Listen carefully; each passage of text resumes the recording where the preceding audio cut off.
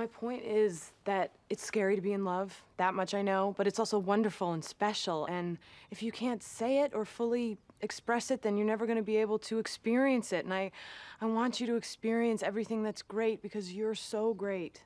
You hearing me? Yeah, I'm hearing you. I'm not saying you say I love you at the drop of a hat. It has to be right and real, and it has to take a lot of thought. But someday with someone it will be right. I want you to be ready for that moment when it happens.